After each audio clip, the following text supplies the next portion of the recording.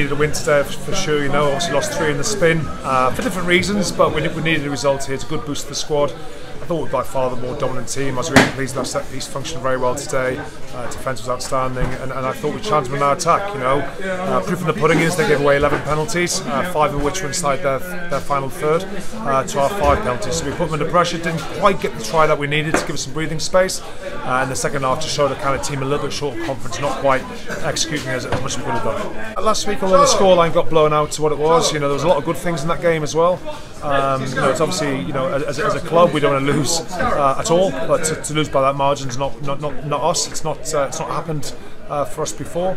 But I thought the resilience the boys showed during the week, I thought the togetherness and the team spirit we had, and we changed the week around a little bit, we tried something new, and the team responded brilliantly, which I'm really pleased about.